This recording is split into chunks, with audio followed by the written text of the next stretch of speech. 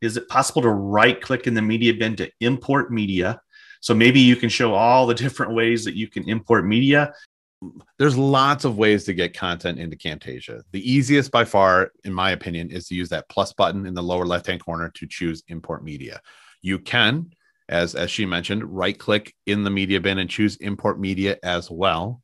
Or if you're a menu person, you can use file, import media. If you're a keyboard shortcut person, you can use Control I. All these ways are possible. You can even drag and drop things into Camtasia.